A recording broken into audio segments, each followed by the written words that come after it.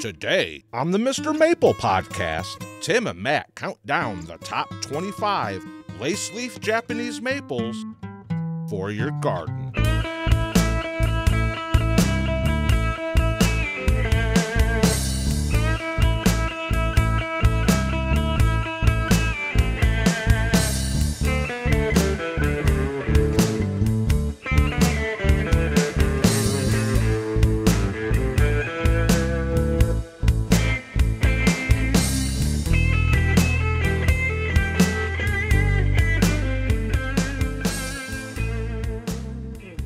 Hey guys, welcome to the Mr. Maple Show. I'm Matt. And I'm Tim. Today we got a great podcast for you. We're bringing you a top list. We know you all love those. Again, make sure you find us on your favorite podcast platform. We are on all the major platforms now. Go check us out. We've got a lot of podcasts behind us now, so you can go through and listen to great interviews, some other top lists like top 25 lists, top 50 lists. And so we've also got some good gardening advice here on our podcast. So check out our full podcasts. We've got a lot of cool ones. Yeah, they're anywhere major podcasts are found. And you can also find us on YouTube. We air these at 8 p.m. Eastern in the video format. So you can hop in there and be part of that live chat. And definitely check out the Mr. Maple Show on YouTube. We add new content every single day there. Guys, today we've got a great list for you. I think it's going to be a fun one. Tim and I got in here and hashed it out. We did some debates over lunch. We argued. We fought it out. Today we're bringing you our top 25 Laceleafs. Now, these are all Acer palmatum dissectum, so we have disqualified some of the Japonicum and Shirasawatum Laceleafs for clarity there. These are our favorite top 25 Acer palmatum dissectums. These are Laceleafs. Some might be weeping, some might not be. All different colors. We tried to get different categories involved here, so there are a few of them that kind of represent a category sometimes. But I think you're going to like this. It's going to be one that might spark a little bit of debate amongst our viewers even. But I think you're going to want to stick around for this one. MrMaple.com's top 25 Laceleaf Japanese maples. If you know nothing about us here at Mr. Maple, we're a mail-order nursery. We specialize in Japanese maples. We do over 1,000 different selections, 1,000 different cultivars of Japanese maples, and we mail-order them directly to your door. So if you like what you're hearing, remember to shop on MrMaple.com. All right, guys, this is an easy topic to get involved in. Let us know if you're watching that live chat. You can just put a little hands up if you have these. It's a fun thing to get involved in those live chats. We have a lot of discussion going on there. But if you're listening on the audio platform, you can always look any of the pictures of these up on MrMaple.com too. We have a MrMaple Files section. It's a great reference for Japanese maples.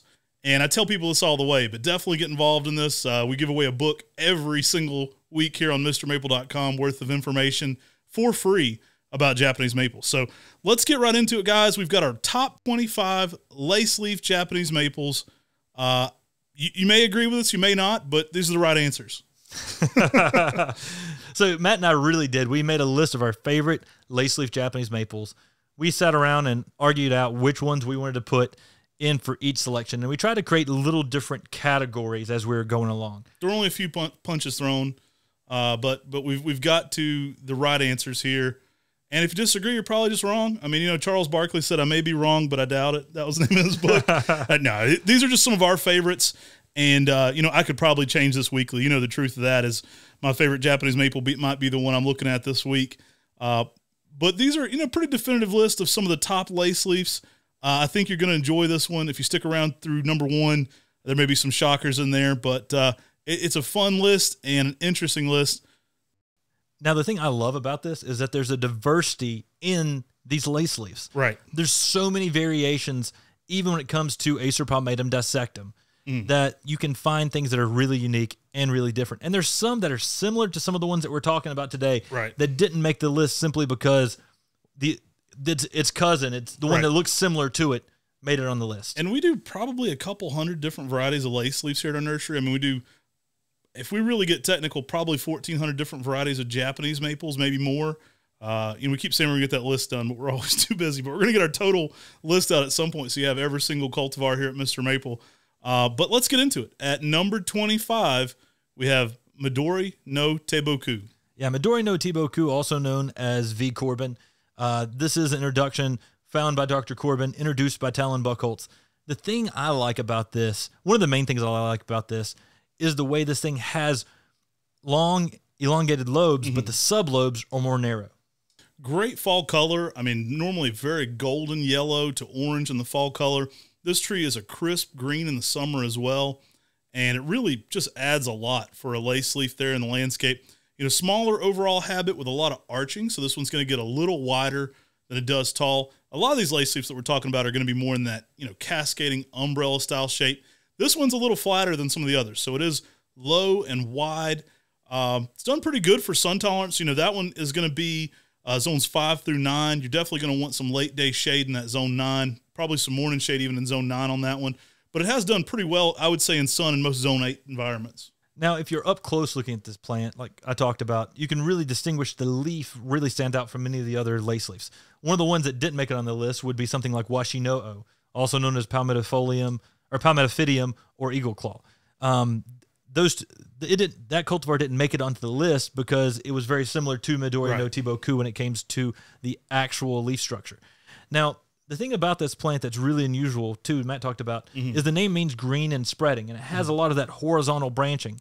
So this is one that is very unique because it does stay very low and very wide. And that's one of the reasons it was selected, and that really up close how the actual foliage is different is just an extra bonus on top of that. Classic tree. I mean, I think a lot of people probably forget its talent introduction. You know, we listed as 3 feet tall by 7 feet wide, just for perspective. You know, even in a 10-year period, that's a pretty wide tree for the height. So as a lot of these are going to be more umbrella shaped, this one is low and mounding. So next up, we've got emerald lace, and at number 24, emerald lace. Emerald lace, I love this plant. And an interesting thing that when you get extra geeky about it, this one may not really be a Matsumuri like many of the other lace leaves. It actually has the small seeds and similar foliage as Cereus, which is an Acer palmatum, subspecies palmatum, variety dissectum, which is really unusual and really different, where many of the other lace leaves are Matsumuris. That explains its vigor, and it's extremely heat tolerant as well.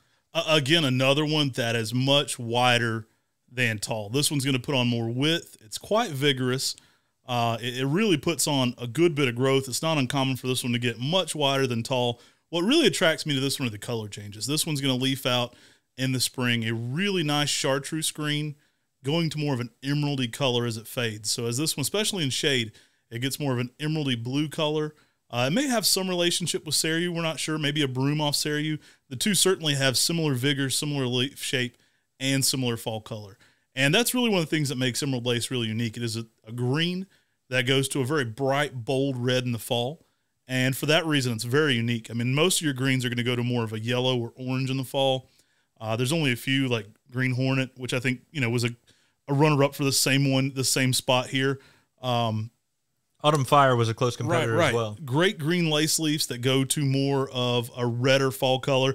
And that's kind of cool because you get the best of both worlds. I mean, with emerald lace, if you want a red lace leaf, it's going to have that ever fall. You're going to get that emeraldy green interest, but then, you know, when you hit fall, you're still getting a red lace leaf in the yard. So it's going to look starkly different than it did in the springtime. The reason for me emerald lace won this category of really having some good red fall color like that is because it is so heat tolerant. I mean, this plant can handle a lot more sun like Cereus does than many of the other lace leaves, even in those hotter climates in the South. I know that when we talk to people down in Alabama, this is one of their favorites because it has that extra heat tolerance to it. And it was found by David Sabo, like Matt mentioned. We believe it has some relationship to Cereus, whether it was a seedling, a weeping broom. We don't really know exactly what its relation to is, but it's the only other lace leaf that we've seen that is that palmatum subspecies palmatum rather than the subspecies Matsumuri. Yeah, extremely vigorous, guys. It's not uncommon for this one to put on more than a foot of growth a year. Now, again, most of that's going to be in width, not in height. We list this one as 3 to 4 feet tall by 6 to 8 feet wide in 10 years. So you're getting a good, vigorous lace leaf. It's one that's going to go out, you know, it's going to fill out pretty quickly. It's going to look like something in relatively a short amount of time. A larger tree makes it a great candidate for a container garden because you can get that wide spreading habit going on top of a planter. Beautiful tree to be growing, but, you know, really unique too for the growth rate, for the shape of the tree. Another one that's not going to be quite your typical umbrella. It's going to be a little bit more of a long plateau within a weeping habit. So it's a little bit wider, and definitely give this one a little bit of space. It does get some width to it. So coming in at number 23, we've got another Talon Buckholz introduction. Yeah, number 23 is Shu Shidari. Now, this is a great one for color changes as well. Probably a lot of you probably might not be as familiar with this one as some of the others on the list. I would say it's probably an underrated Talon Buckholz introduction. Yeah, the name means orange and weeping, and it's a good small to mid-sized weeping Japanese maple that really has a unique color to it. You get some emerald greens in it. In the springtime, it's more of a red. You get some emerald greens coming into it with almost like a bronze orange tipping to it. And then during the summer, it can go a little more green with some more of those tipping. And then in the fall, you really can get some nice oranges to bright reds. Yeah, this one's going to be more of your standard umbrella shape. It's typically 4 foot tall by 5 to 6 foot wide in 10 years, making it more of your standard, lace leaf umbrella dome going on there. Awesome tree. It's had good heat tolerance for us. This one's done well up in sun up to zone 8. Definitely those zone 9 people are going to need to give this one a little bit more protection than most of your typical heat index zone 9s. Yeah, this is one of the plants we have a decent size one of these at our gardens at Maplewood Gardens. And this is one that I've always thought we need to get in production more and more and more. And this year we've actually been able to offer a fair number of Shu Shidaris because we really made this a priority. It is such a unique and underused lace leaf Japanese maple. It really has a nice fall color too. I mean, I would describe the fall color as more of an orange red typically. I mean, it has some really nice shades in there. It's a very picked up bright kind of orangey red and just really showy overall. I mean, it's one I think as a Japanese maple collector, it makes a great pairing for some of your more common lace leaves that you may know. It's going to give you some color diversity there and kind of widen out the group of what lace leaf Japanese maples can do. So you can see where you're thinking similar things because I guess the closest thing to it would be number 22, which is Dr. Brown. Yeah, Dr. Brown, the best Japanese maple with the worst name. And people don't think of Japanese maples and brown as being a good color pattern, but it's funny because a lot of the Japanese books describe the color patterns as brown. This one named after a doctor, obviously named Dr. Brown. Probably doesn't do the tree any favors, though. People are like, Brown? I could think of a million better names for this plant than Dr. Brown. But amazing colors. I mean, this one gets out a soft pinkish color that is really unique, and it kind of really accentuates that maroon characteristic in early spring.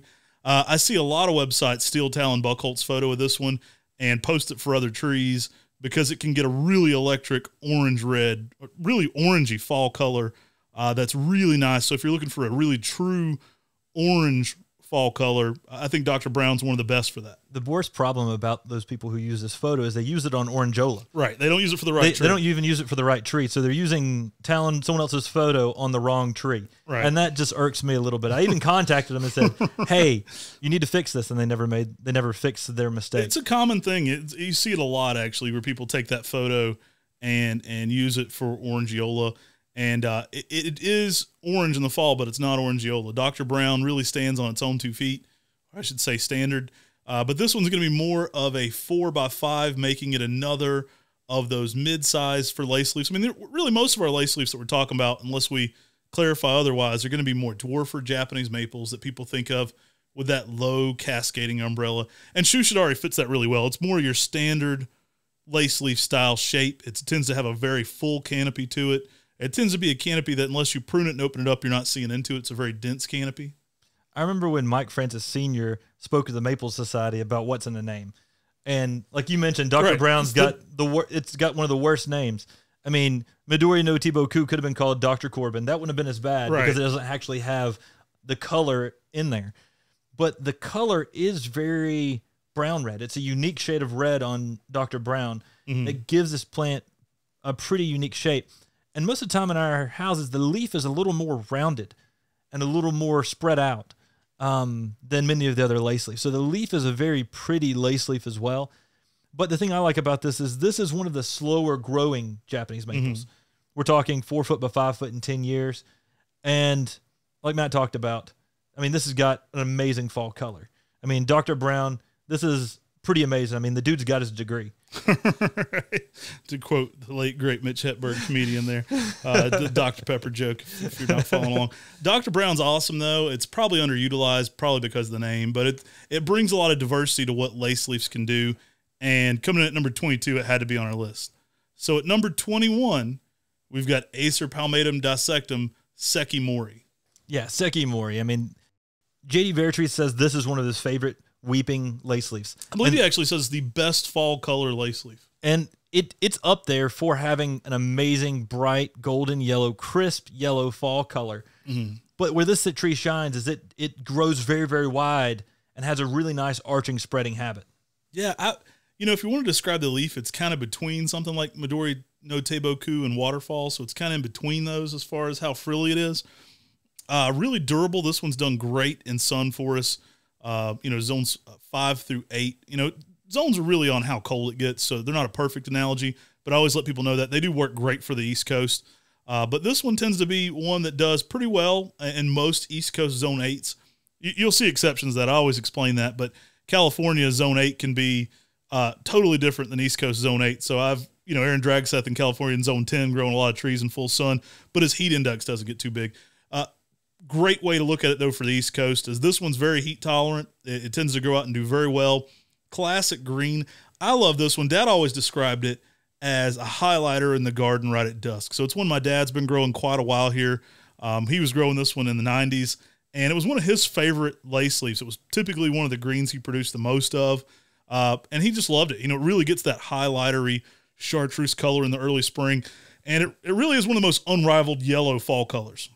Now, this was one of our original green Laceleafs that we offered here at Mr. Maple. I mean, back when we were Nichols Nursery doing different tailgate markets around, sekimori was the one that we really loved because it really, really gives you a nice, crisp yellow fall color. Contrasts so well with many of the other Japanese maples because of that yellow fall color rather than an orange or red. But sekimori is an excellent Japanese maple. J.D. Veritrees often talks about putting Japanese maples up on banks so you can look up into the structure.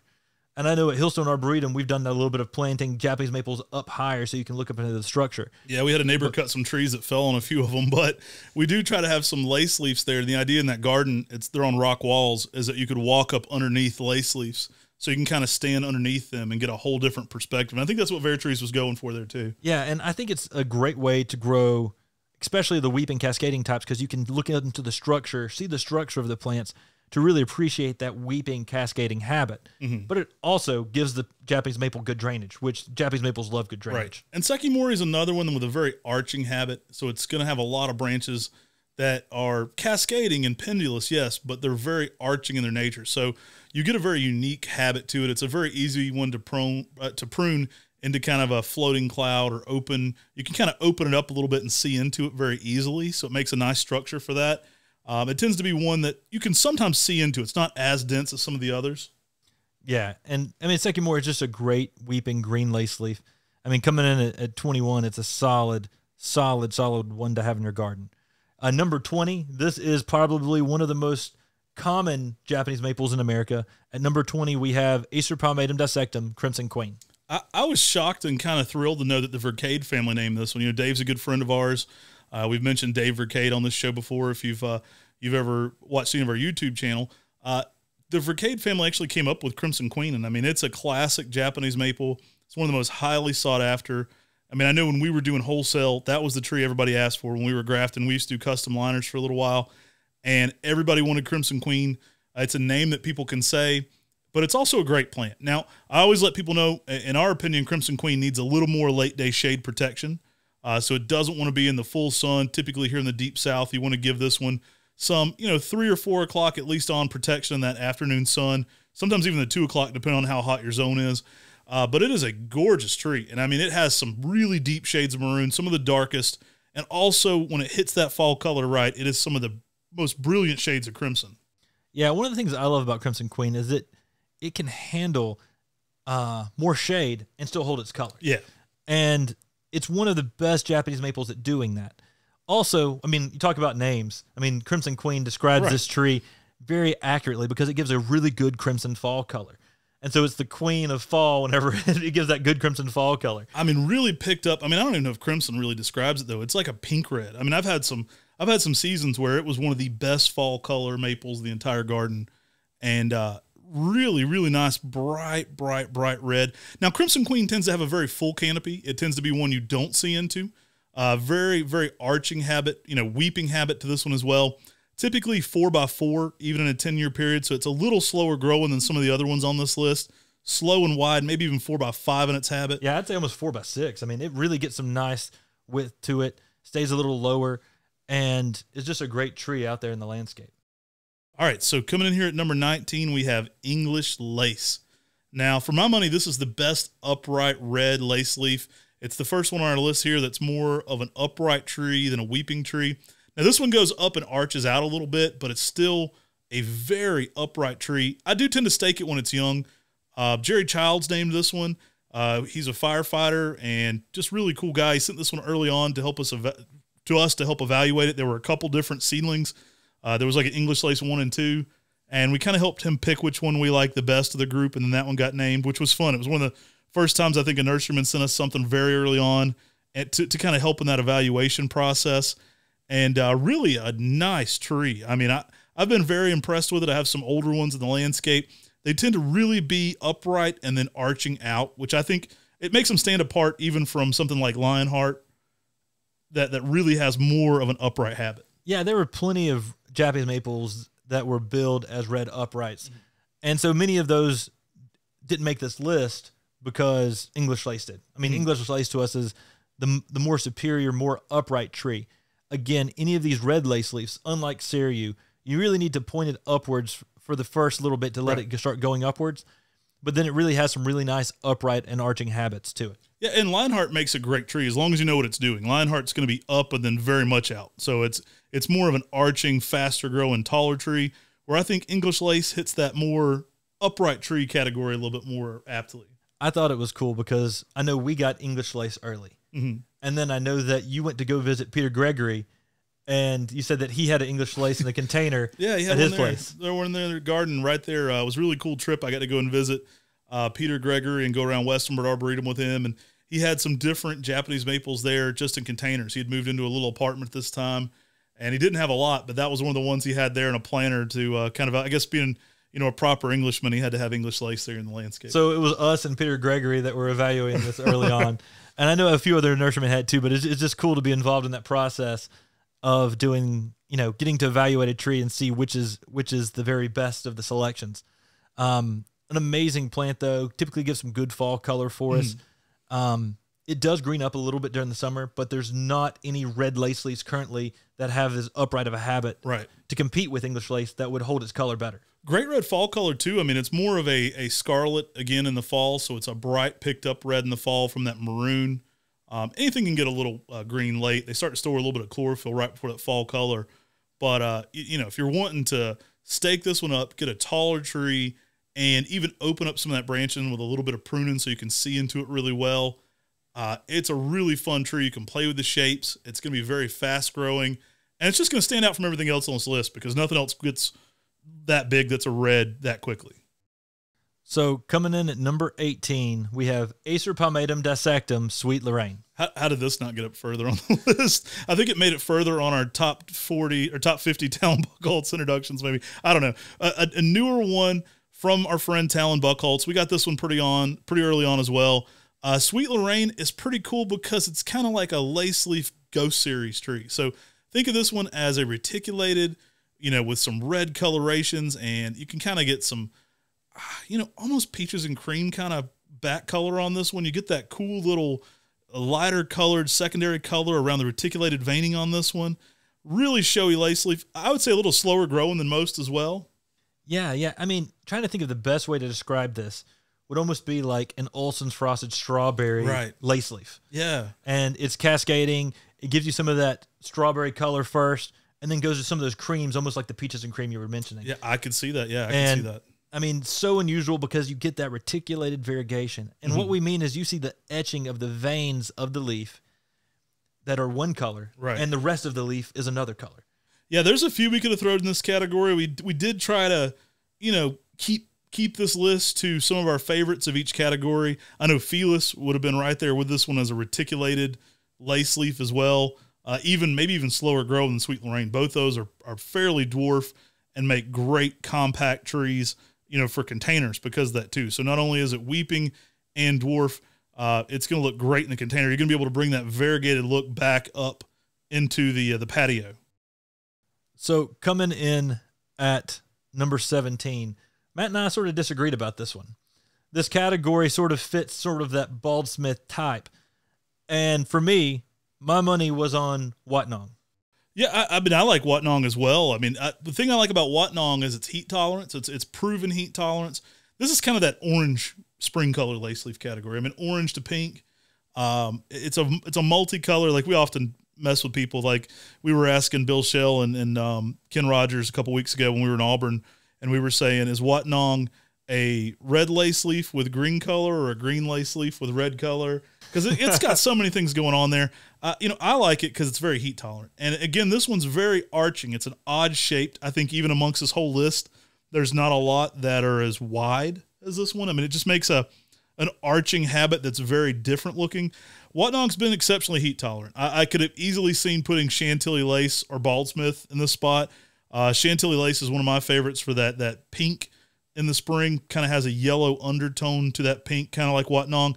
It's oftentimes what you'll get on those when they first leaf out, especially if you've got them in morning sun and late day shade, is a pink exterior with more of a yellow eye to it. And Watnong certainly lights up the show with that.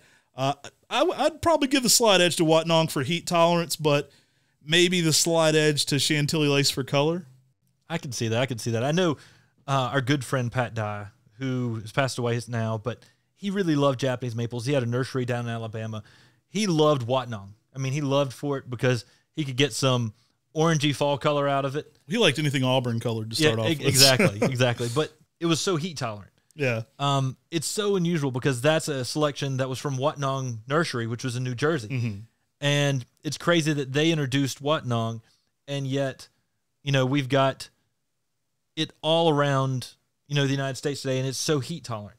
You wouldn't think of the heat tolerant Japanese maple being birthed out of New Jersey. It's stood the test of time. It's super durable. I've seen this one in full sun and a heavy zone 8 in the south, performing very well. Again, you zone 9 customers, you definitely want to give this one some shade, but zones 5 through 8, it handles the sun like a champ, does great in a container. I like the funky shapes it makes. It kind of just sends out, kind of an irregular growth pattern. It's not square. Like I wouldn't call it square for a Japanese maple, but it's more squared off than a lot of the bell shapes that the other ones are making, where a lot of those others I keep describing as a bell or an umbrella. It certainly puts on more, longer branches than it does just straight cascading. So it's a unique shape. It definitely gets some more horizontal growth to it with some arching to it, which is really nice. Now, whenever it comes to Chantilly lace, I know that one has been a popular one for us. I know that we've got one at Hillstone Arboretum where we've got plenty of amazing Japanese maple specimens, but we've got a Chantilly lace there, and the color on there was just outstanding and exquisite. I know that whenever we were honored and privileged to make it into Country Gardens magazine, they did a write-up, and one of the maples they featured then was Chantilly lace. Mm-hmm. And it quickly became a very popular tree for mail order for us because there weren't a lot of other people carrying at the time. But also, this is a plant from Red Maple Nurseries. This is a really unique Japanese maple with a lot of really that pink-red kind of color. I would describe it as more of your classic, a lot of people ask me how these are different, and I would describe it more as your classic, waterfall shape to Chantilly lace, and maybe a little bit more pink. It might be the brighter pink of that group. Yeah, I think so too. So my money is on Watnong. Matt argued Chantilly lace. I could almost side with him on that, but the thing that edged it out for me with Watnong was that heat tolerance. For a lot of people in the South, this plant can really go down and really thrive and do well. And it's just got a lot of really great color. So number 16, Matt. Coming in here at number 16, we have Acer palmatum dissectum Firefall. Yeah, the thing I like about this is it's a picked up red. Mm-hmm. We're talking about a weeping red lace leaf, new on the market. A lot of people hadn't even caught on to this yet. Right. But soon as people do, this is likely going to become the new Crimson Queen. It's a great plant. It hadn't hit the market. We're kind of probably one of the few people mail ordering it, and it hadn't really got out there as much as it should. I've really been impressed with this one in, Augusta, South Carolina, in heavy sun, how well it's held its color late into the season. It's been one of those reds that's been really showy and a good bit of sun, late into June and July in some of those hotter climates. They're a little muggier, and it's just held its color exceptional. It's also got really nice, bright red fall color. It's a newer Laceleaf on the market, and, the fall color is what it's named for, but I think the spring and the summer color holds so well that it had to deserve a place on this list. Now, this one's going to be a little bit more of your umbrella or bell shape. This one's a little bit more umbrella shaped, a little bit wider than it is tall, typically about 5x6 in a 10-year period, low cascading umbrella. And another great candidate for container gardening. I mean, this one's going to look perfect in a big pot.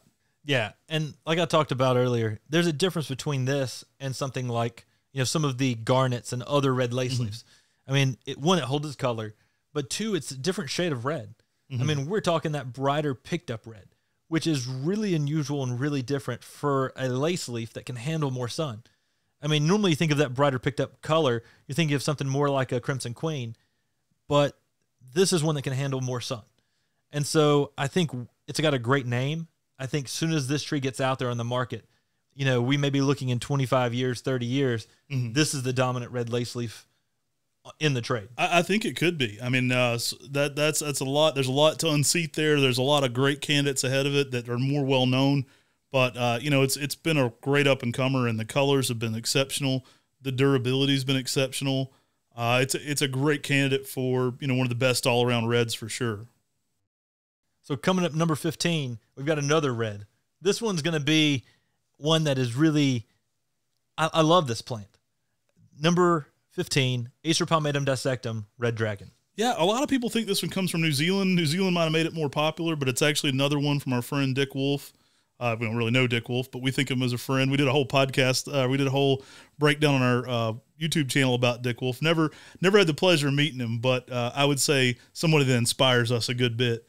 And Billy Schwartz, we'll have a podcast on him. You'll have to check that out. But he was the apprentice to Dick Wolf.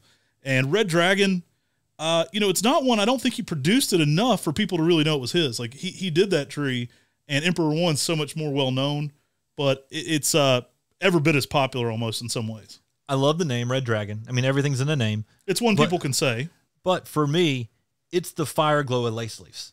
That's a great way of describing it. And the reason it is because it gets orange red to the backside of the leaf in full sun. Right. And then when the wind blows, this plant looks like it's on fire.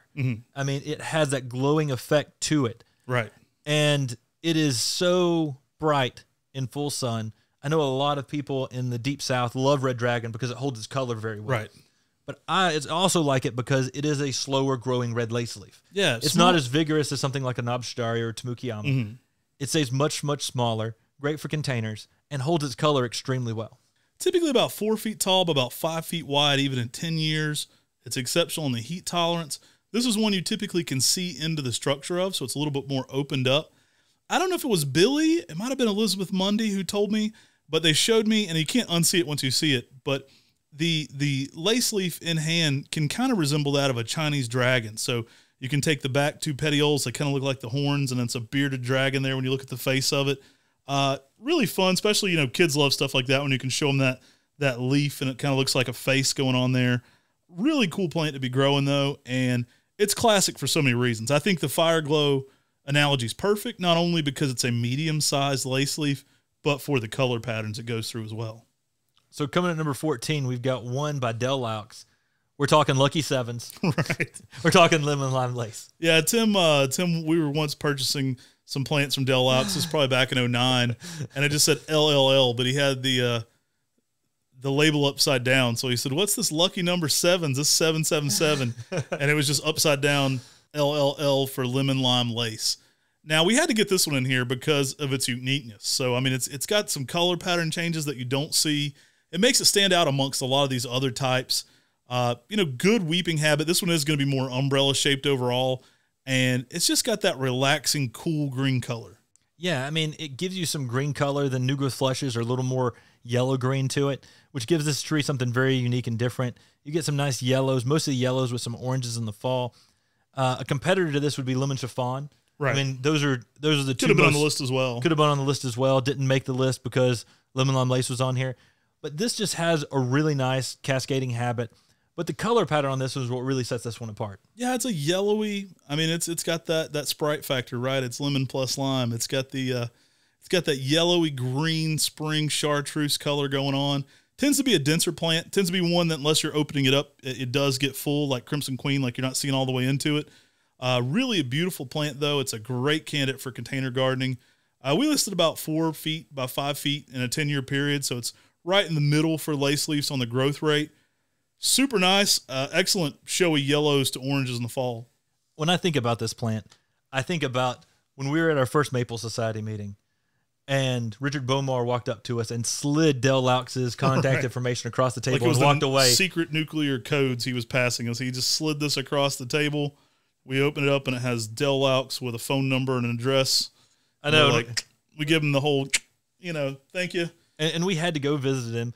And then we show up at his nursery, and he's got liners on liners, grafted liners.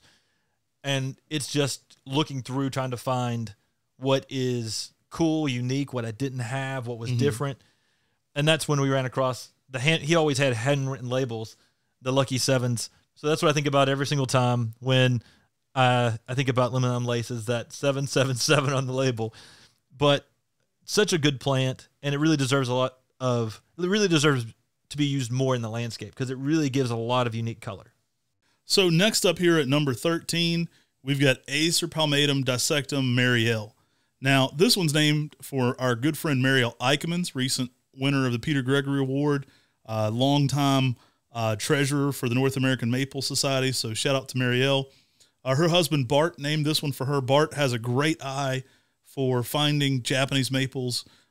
They're there in Port Angeles, and Bart has found so many cool plants, and it's special if he's named it after his wife, right? You don't name your B grade when that's your top line, and Marielle really fits that. It's a beautiful lace leaf with a purple border to it, and what we liked about this one is that it's probably held the border the longest for any of the green lace leaves with purple border types for us.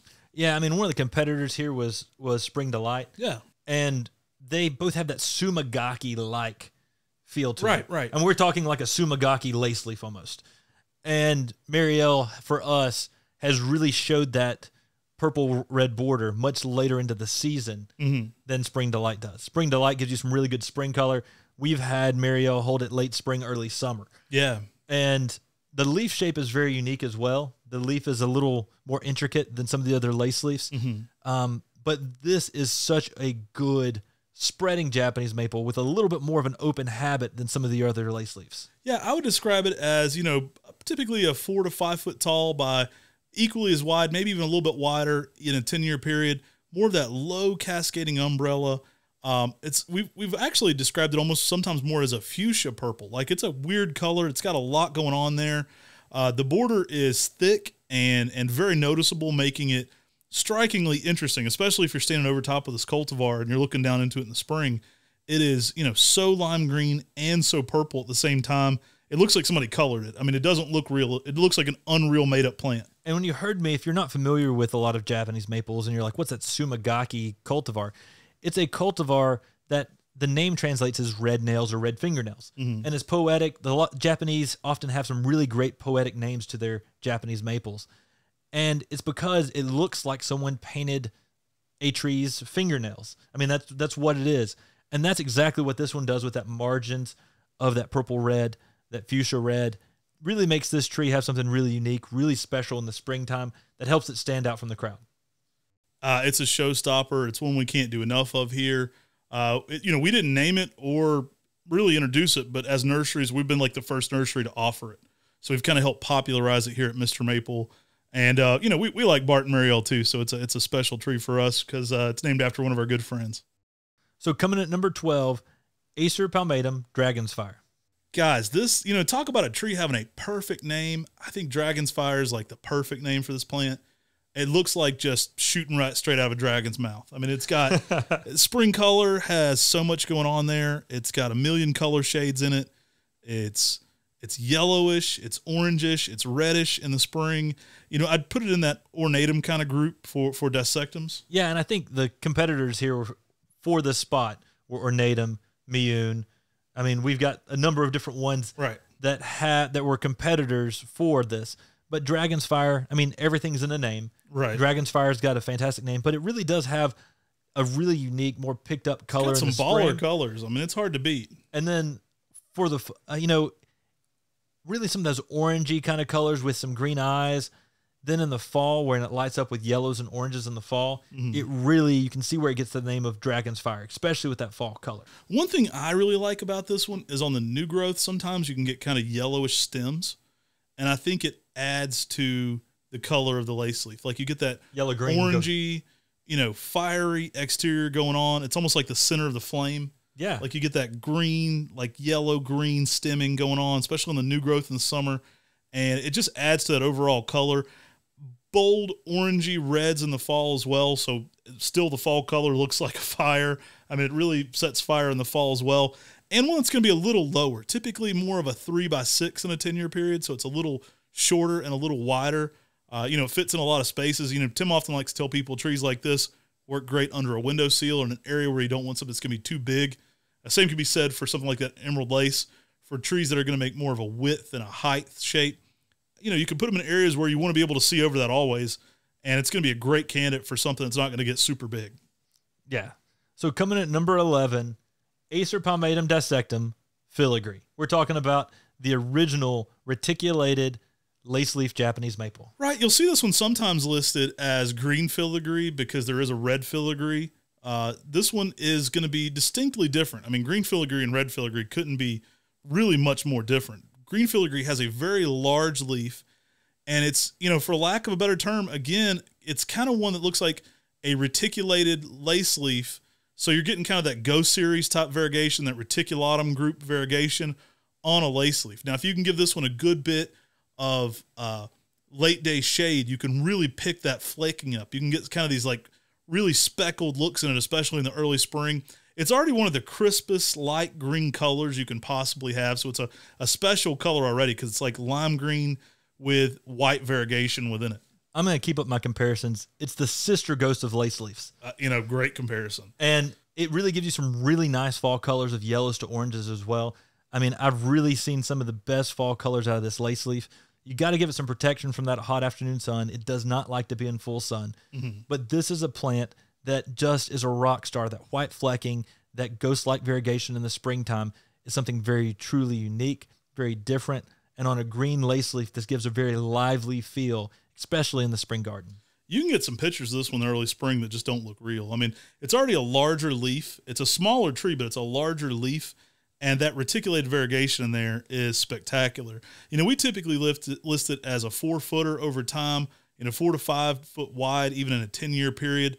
My dad has one of these. It's probably 20 years old. It's probably 4x6 or 4x7 there at the entranceway to his driveway, or actually at the entranceway to his porch. And it gets a good bit of shade from one of the dogwoods right there in the porch itself. And so when it glows, it glows. I mean, that thing really lights up the spring garden. Excellent in the fall color too. I mean, you can get some really nice shades. It is one of the best yellow fall colors out there. I mean, you can get some just unreal shades of yellow in that as well. And sometimes you can even see a little bit of that reticulation shining through in the fall color.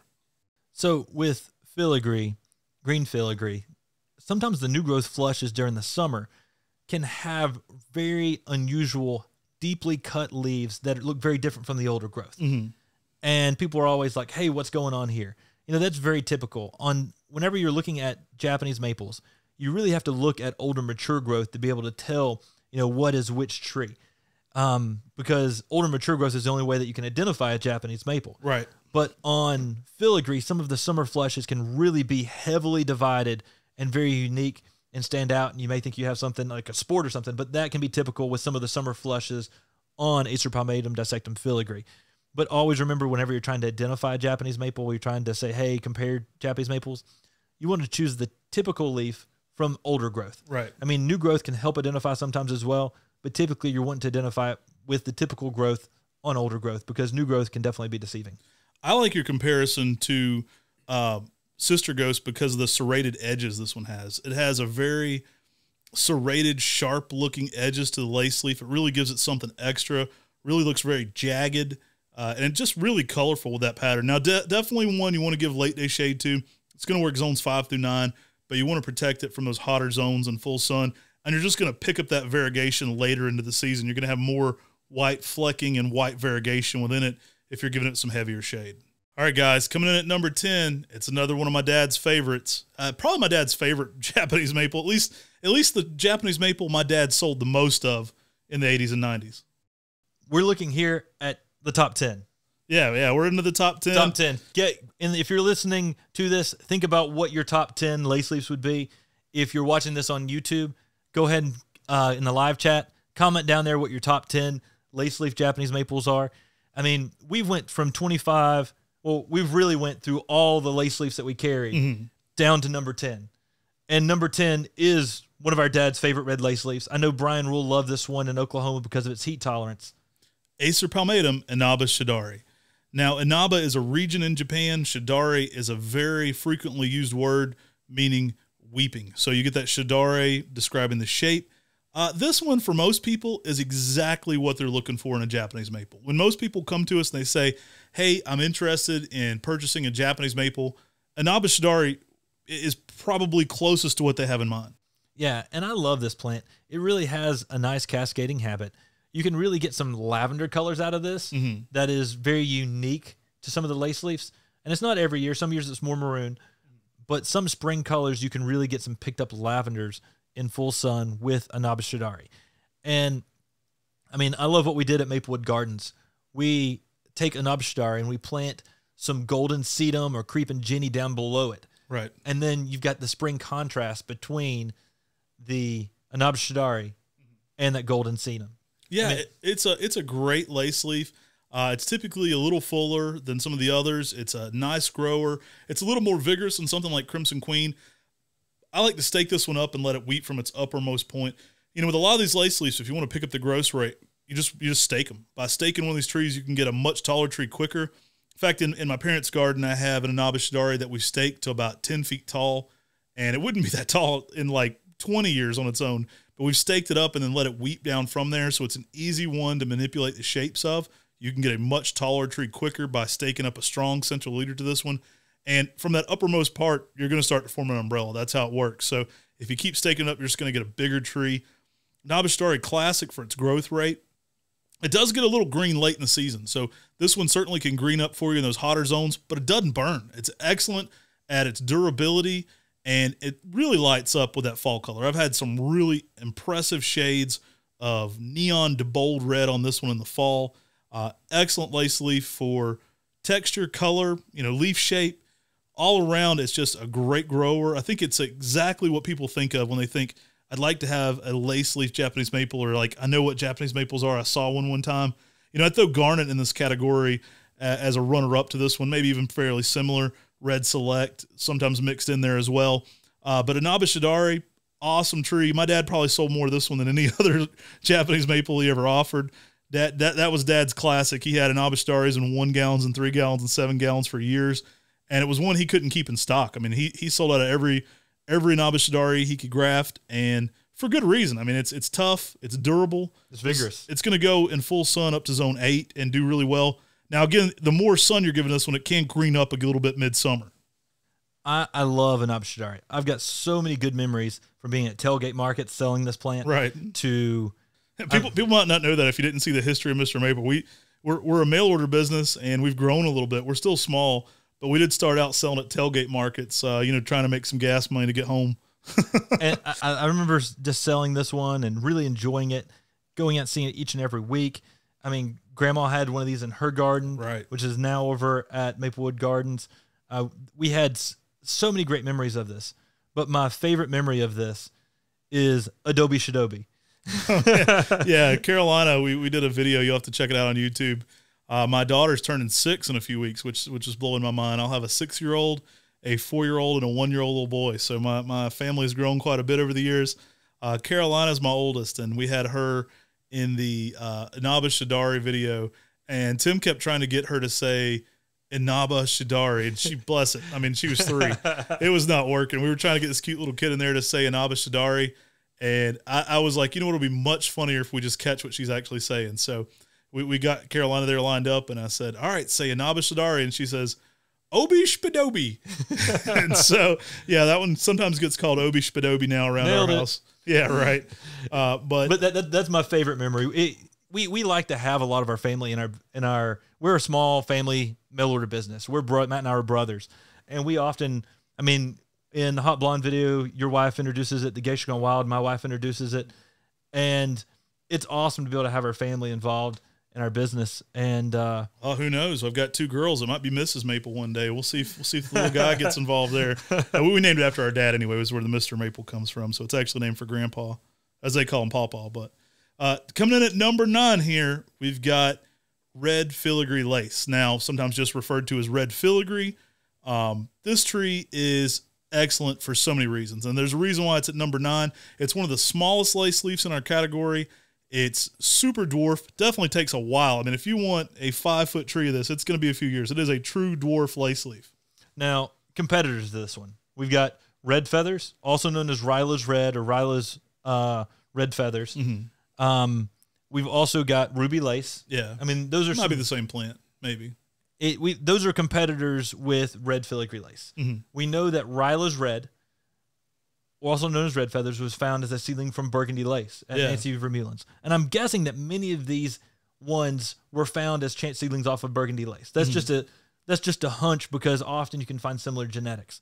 Now, red filigree lace is popular not only for being small, but having the most thinly dissected leaves of any of the lace leaves. So this lace leaf has some of the thinnest, darkest foliage that's super small. One of the reasons it really stands out to me, not only is it super small, it holds that dark red color even in heavy shade. So, this one works in sun up to zone 8 in most zones, but you'll be surprised. You can put this one in a patio planter. You can put it, I actually gave this one to my Aunt Patty, and she has it in a patio planter in heavy shade, and it still stays dark maroon. It doesn't need a lot of sun to pick up that red. It's dark red even in extreme shade conditions.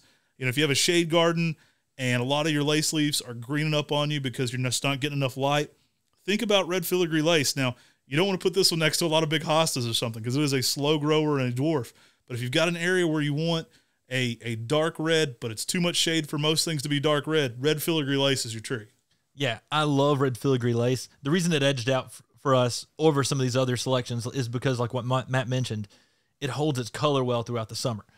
Now, something like Ryla's red or red feathers might be easier for many grafters to graft. It is It produces tricky. thicker wood.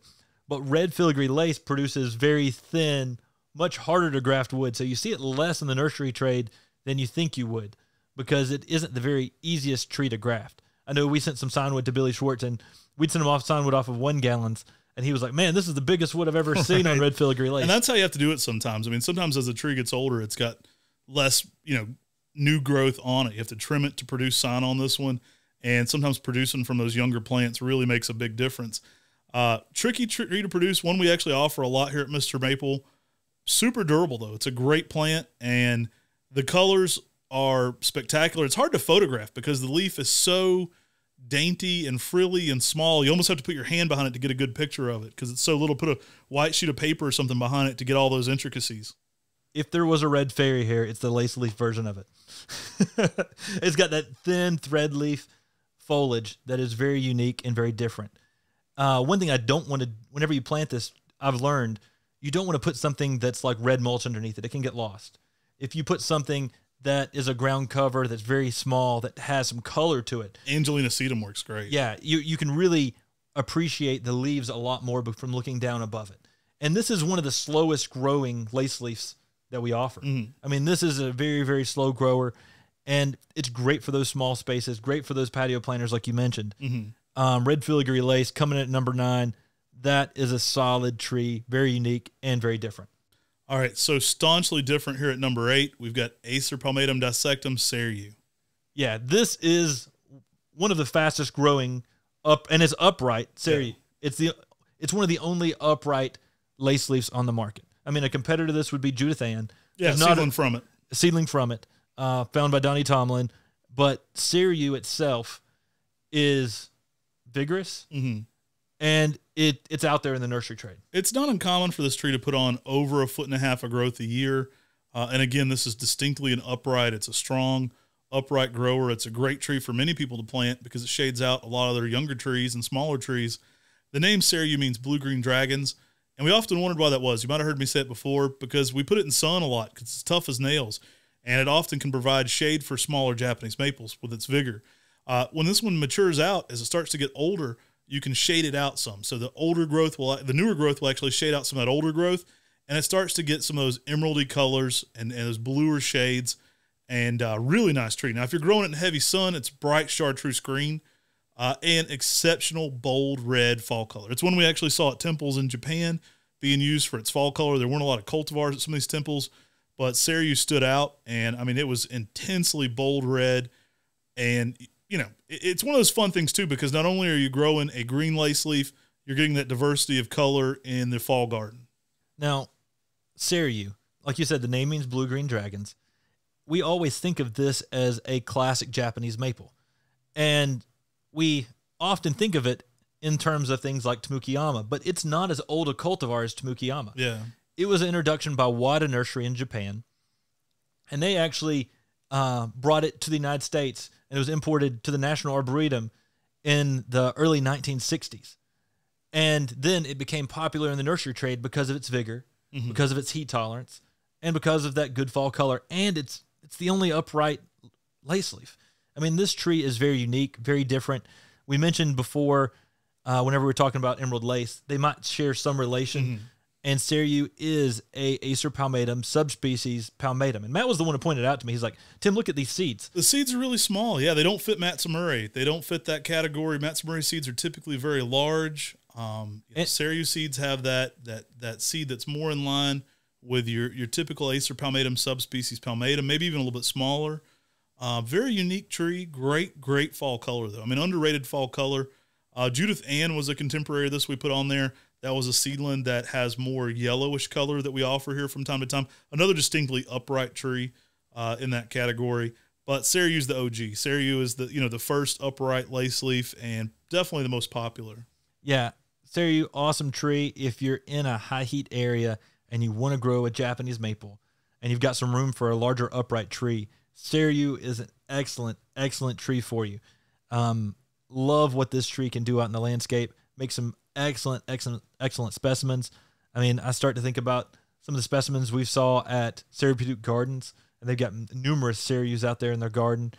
And everywhere you go, you've got amazing Seiryus. I mean, we go to the Richards Gardens over in Flat Rock. Amazing Acer palmatum dissectum Seiryu. And it's amazing because this tree makes a great tree wherever you plant it, makes a beautiful shape, and just has that airy feel, being it's a lace leaf with an upright habit. For sure. All right, now coming in here at number 7, this is one I'd love to see more done in the nursery trade. It's one we certainly try to do more of, but they sell out quickly because, again, there's not a lot of them. This is one I learned through NJ Acer Ed Shin, and that at number 7 is Acer palmatum dissectum Edgewood. And I have seen this one sold before as Edgewood Orange. I think when All Things Acer was going, Fred Hooks had actually put Edgewood Orange on it to sort of give it something because it does have a good orange fall color. But this is a spectacular tree found and introduced by Dick Wolf of Red Maple Nurseries. It actually came from Edgewood Cemetery as a chance seedling, and that plant is amazing. I mean, it really has some really nice reddish orange color to it. But then it has sort of gold tipping to it in the spring that Ed has photographed. I would almost describe it as a violety purple sometimes. I mean, some springs you get like a more purple than maroon color on this one for a lace leaf with, again, light colored stemming. That can fade to a more orangey maroon like Tim's saying, and then staunchly different fall color. I mean, you're going from that violety purple to maroon with orange in it, to then a golden yellow orange in the fall. I've had it be extremely yellow to bold orange. It typically gets even some of the best shades of orange there in the fall garden. It's underrated. I think it contrasts so well with a lot of the other lace leaves. A lot of people have a lace leaf in their garden. They might have a green or a red. Edgewood stands out so strongly against those. It's typically going to be a 5x6 in a 10-year period, so more of your typical umbrella shape, lace leaf. It's a little bit fuller. I like to think of it as similarly growing to that of something like a Nabis Shadari in its habit, but underrated tree. I mean, it should be used more. Underrated for sure. My favorite thing, I know Ed talks about it too, is his photograph when it's leafing out. It has that sort of that orange red to purple red color you're talking about, but the ends of the sublobes can get an orange tipping to it. Mm-hmm. And it really gives the plant something really unusual and different as this tree's leafing out. But the fall color, I mean, it's electric. It's got a lot going on for it. It's underutilized. I know Ed gave Tom Cox one. It was one of our top Japanese maples at Tom Cox video, and Tom loves the plant. He's got it in a prominent area where you can get to it and check it out. And it's one that I think is more people have it in their landscape. It becomes more of a connoisseur plant. Everybody wants that one. So going from one orange plant to another one at number 6, we've got Jetalo Orange, or really should be pronounced Yetalo Orange because it was named after Yetalo Nursery, but often pronounced in the nursery trade as Jetalo Orange. Another dang underrated tree. I mean, this thing's so underrated. It is amazing.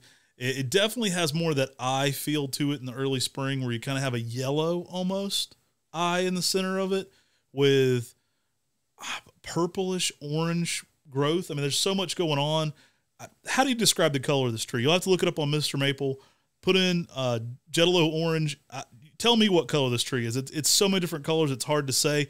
The fall color is a very striking, bold orange, and that's where really the name gets the orange in there. But in the spring, there's shades of purple, there's shades of yellow, there's shades of orange.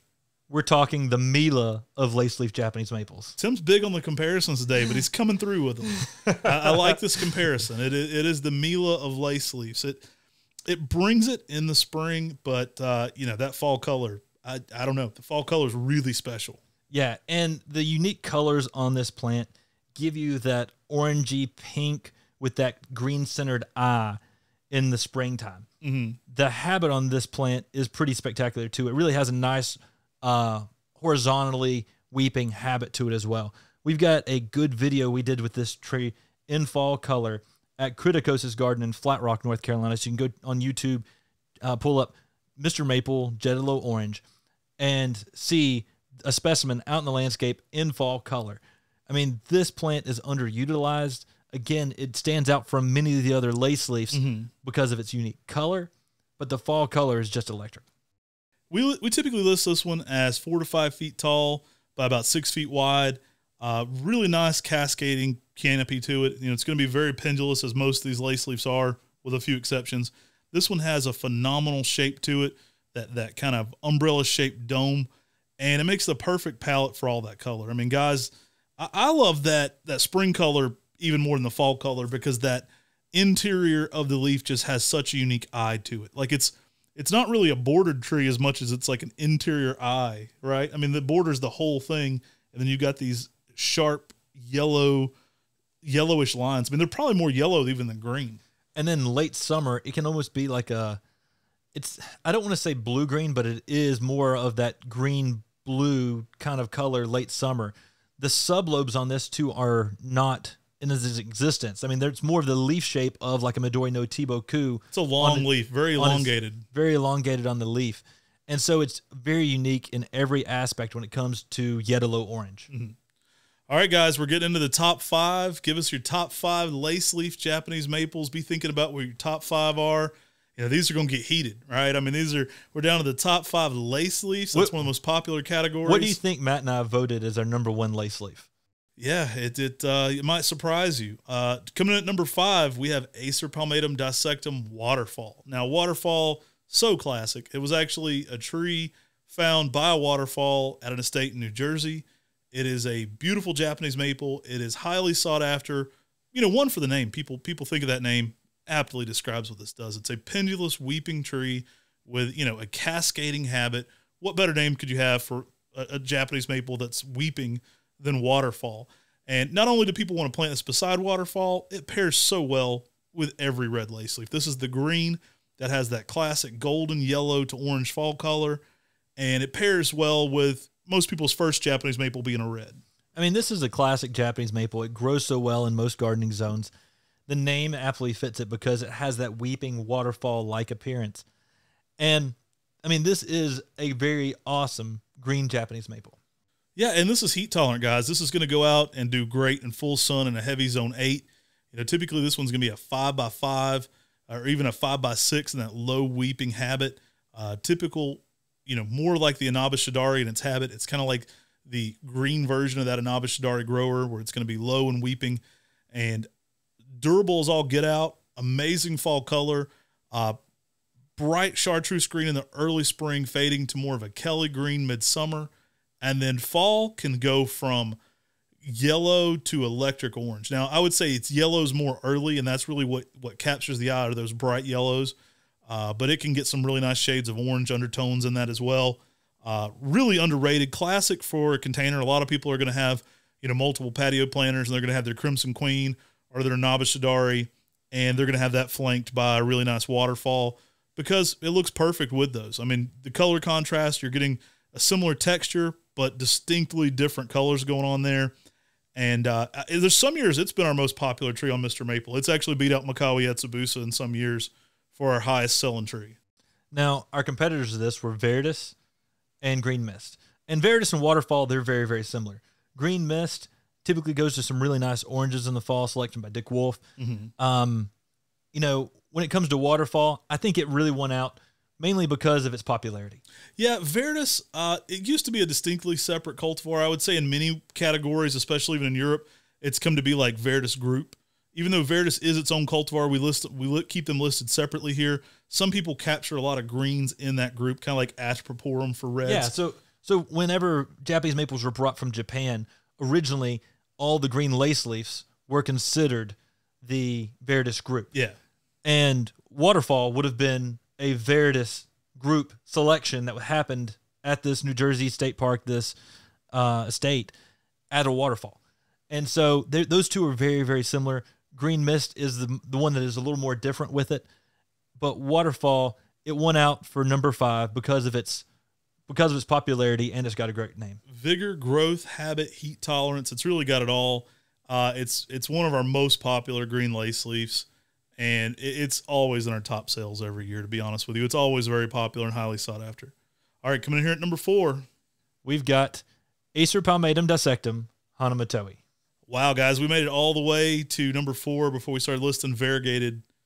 Well, I guess we listed some reticulated, but a variegated pink on red lace leaf. Now, I'll go ahead and beat Tim to it. He's making all the comparisons. This one's the Lillian's Jewel of lace leaves. This one's got the pink on red. A lot of people confuse it with Lillian's Jewel because just of the color patterns of the two. This one in a little bit more sun. You want to give it early morning sun. If you're giving it much early morning sun, you can get a lot of bright pink on dark red. So you'll get a more picked up color if you're getting that bright pink on dark red coloration. It actually surprisingly handles a good bit of sun. I've seen it in full sun in zone 8. So it can handle a little bit more sun than you would expect for a variegated Japanese maple. Yeah, whenever we were trying to write descriptions for this plant, Matt and I always do a lot of research. And Hana means flower, and Matoi, we couldn't find any really good description of what this was. We kept thinking it meant like you're like a flower of a personality. And that's a great way to think of this plant. Oh, this is a flower of a personality. It's not it at all. Yeah, so we went and visited Tsukasa Maple in Japan, and he actually introduced this. It was found as a chance seedling from Toyama Nishiki. Mm-hmm. And Hanamatoi, it's just got more picked up colors with it. I mean, the colors are outstanding. But in the Edo period, the firemen were sort of the heroes of the area. Right. Era. The samurai looked up to the firemen. You got to think everything is made out of wood. Paper houses, paper doors. Yeah.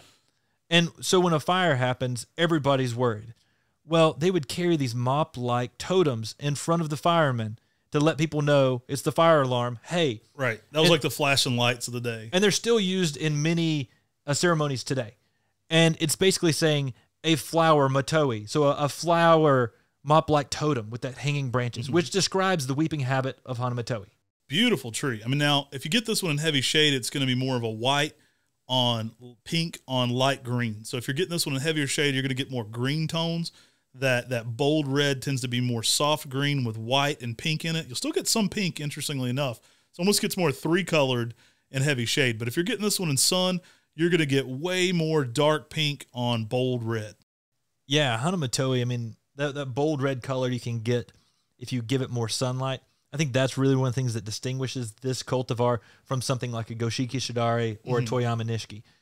But, I mean, if you're trying to compare this with something like Pink Ballerina, I mean, it's a tough comparison between the two. Much more vigorous. I mean, much more vigorous than Pink Ballerina. And that's why Hanamatoi gets number 4 in my book, is because it's more vigorous than Pink Ballerina. And it's more out there in the nursery trade. I think more people can get a hold of a Hanamatoi than they can a Pink Ballerina right now. Pink Ballerina is neat. It comes from Yunker Nursery in the UK. I went and visited them one time. Really nice people. Karen Yunker spent the day showing me around some of her arboretums there, and really cool place. Peter Gregory also had a really nice Pink Ballerina going on there in the containers. So really fun plant.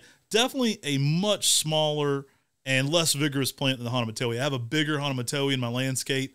It was one we brought over from the Highland Creek Nursery buyout around 2013 when Tim and I purchased that nursery, and it is a showstopper. I mean, this thing's probably 3 feet tall, 5 feet wide, and when it lights up in the spring, it is something to behold for sure. It's got so much pink in it. Now, I will tell people with any of the variegated lace leaves that are the swirling style variegations, so the striping, not reticulated, but the truly like variegated like Hanamatoi style variegation, you do want to prune those for variegation. So if you see any all red branches, you do want to remove those. They won't revert. They won't go back to being variegated once they become all one color. Now, any all light colored branches, leave that. That's your most variegated stuff. Leave that going on, but trim out the dark color. I think a lot of people say, hey, well, why would you do that? And it really gives the best color with Hanamatoi. And then if you're a grafters like us, you only want to graft from the best wood. Right. And so the best thing you can do is Japanese maples only have 2 growth periods during the season. We've got typically, sometimes 3 if you're in super hot zones, but you get 1 in the spring and typically 1 in the summer. And so if you watch it during the spring and the summer and you really look at the variegated branches and remove the ones that aren't, then you're really going to have the best variegated tree. Yeah, really nice even in the winter, or excuse me, in the fall, and the fall color. The fall color can be a very bright picked up red on the dark red, and then kind of a brighter pink color on the secondary color. So not only is it variegated, in its spring color, it looks pretty cool variegated in its fall color as well. Always a classic, always sells out quickly, one that's highly sought after. I would actually say an interesting side note to this one is that the reversion of Hanamatoi is very highly sought after as well. Yeah, the reversion on this is called Prince Charming, and it really has unique colors. I mean, the colors stand out from any of the other Japanese maples. I know plenty of nurserymen, us included, that produce it just for that color that it reaches, because it's a showstopper. It's got some funky stuff going on. You don't have as much of the light pink, but you get kind of a weird bronzing. And so even if you have a reverted form of this, it's still highly sought after. I know plenty of people that produce it every single year for that reason. Yeah, and Hanamatoi, it's an amazing plant. I think in the book, Maples of Japan by Masayoshi Ano, he says this is one of the most spectacular variegated Japanese maples to exist. Yeah. And that's high praise coming from somebody who Yano-san, who is a Japanese maple expert and the foremost Japanese maple expert from Japan. All right, guys, we're into our top 3. So competition's getting hard here. Number 3, this might even be a controversial one. I don't know. This will be most people's number 1. It's one of the most common Japanese maples, one of the most classic, one of the most sought after, one of the best selling. We've got Acer palmatum dissectum Tamukiyama. I love me some Turkey Mama. Yeah, we were at Nashville at the Nashville Lawn and Garden Show, and sometimes our southern accents get a little thicker than other times. And this lady walked by, and Tim was selling a Tamukiyama, and she said, "Did that boy say Turkey Mama?" And so we sometimes refer to this one as Turkey Mama. It's actually a tree from the Tamuki region in Japan, and you'll see Yama on a lot of trees. Yama typically means mountain. It is in a lot of lace leaves too, because they look like mountains already. They make these small domes. It already looks like a mountain. Tamuki actually means hands folded in prayer, and then Yama meaning mountain. So you can take that one as hands folded in prayer on a mountain, which is a beautiful way to look at this one. One of the reasons we love Tamukiyama, it's heat tolerant as all get out. It makes a great lace leaf for the South. It's common. It's popular. You'll see this one a lot in garden centers all around the world, but definitely in the deep south because it's durable, it handles the heat, and it holds the color great late into the season. Now, with that hands folded in prayer on a mountain, I mean, I've always recommended this for people who are on mountaintops because of those late freezes, because this leafs out 2 weeks later. Right. And that's one of the great things about Temukiyama. If you have those late frosts like we do here in Western North Carolina, we will often have a warm spring. Plants will start leafing out, but Mother Nature says, "Hey, wait, there's still another cold snap. There's a late freeze coming." It's often 2 weeks later to leaf than many of the other Japanese maples. Mm-hmm. So not only is it extremely heat tolerant, like Matt mentioned, but it also is great because it leaves out 2 weeks later, avoiding threats of late frost. So if it's up there on the mountain, you won't have to be praying over your Japanese maples. It's going to be just buds often when those late frosts come through. Yeah, I love that. It's also not only one of the most cold tolerant for that reason, it's one of the most heat tolerant at holding its color in high heat zones. This one was named by Kobayashi Momiji-in, the same nursery that named Ryusen. They're a 300-year-old plus nursery in Japan. We got to go there and meet several of the family members. And it's pretty cool to go to a nursery that named Temukiyama. I mean, that's about as classic as you get. It wasn't on the 1700s list. It's slightly after, but it's still a Japanese maple. It's been around for a long time. It stood the test of time, and it's still one of the best lace leaves in the game. I mean, it's still one of the very best ones out there. It's durable. It's iconic. I like it because you can see into it a little bit. Temukiyama tends to be a little bit more open, especially at a younger age. Some of the older ones start to have a little bit more cascading, so you don't see into them as much. But typically on a younger plant, it's easy to prune and open this one up so you can see into the structure because it's a little bit more open than something like an Abashidari. But durables all get out. You can put this one in your heavy zone 8 exposures and a lot of high heat zones. And it's just going to look great every year. I mean, I know it's Tom Cox's favorite Japanese maple because it looks good in August. Yeah, it's an awesome plant. And one of the things you mentioned about that open habit makes it perfect for that floating cloud kind of pruning style when it comes to lace-leaf Japanese maples. And what I'm talking about is people often prune a Japanese maple to have an open appearance so you can see different layers that look almost like clouds on a lace-leaf Japanese maple. And something like a Nabashidari would be more difficult to do because, like you mentioned, it's very dense in its habit, where the Temukiyama is a little more open. And that really means that Temukiyama is an excellent tree if you're wanting to shape your Japanese maples and do something unique with. Because of that more open habit, you can look in and see some of that structure a little bit more. Temukiyama, excellent, excellent Japanese maple. I mean, it doesn't have the easiest name for people to say, but because it is such a great plant, that's the reason why it's so popular today. All right, we're up to number 2. Number 2 on our lace leaves list is Acer palmatum dissectum orangeola. Yeah, I mean, this is an amazing Japanese maple. It's quickly becoming the number 1 asked for Japanese maple when people are calling. And maybe that just because it's Jody's one of her favorites. Right. She often pushes orangeola. That's one of my favorites too. Yeah, it's an amazing plant that goes through so many different shades of red that this tree is super spectacular. Yeah, they say Dr. Pepper has 32 flavors. Well, orangeola has more than 32 colors in the early spring. It's every color. Like when you look at this one in the spring garden, it is almost a maroon in the early spring, but it's got bronzes, it's got reds, it's got orange. It's got so many things going on. It is really unique in that it has a different shape than most of the other lace leaves on this list as well. Now, where most of your lace leaves, like say an Abashidari or waterfall that we described, are going to be more dome shaped. They're going to be more umbrella shaped. The orangeola is going to be more bell shaped. So this one weeps strongly downward. So you can stake this one up, and it's a little bit more like Ryusen in its shape. I mean, it weeps distinctly downward, typically making a 5x5. It's typically as wide as it is tall, where a lot of the trees on this list are a little bit wider than they are tall. It is distinctly one of the most pendulous Japanese maples, and for that reason, it's a great container plant. It's a great hanging basket plant. You can make some really cool shapes with it. I like to stake it up to a point and then just let it weep down from there because you're going to get that cascading effect from the uppermost part no matter what. Yeah, I love orangeola, extremely cascading.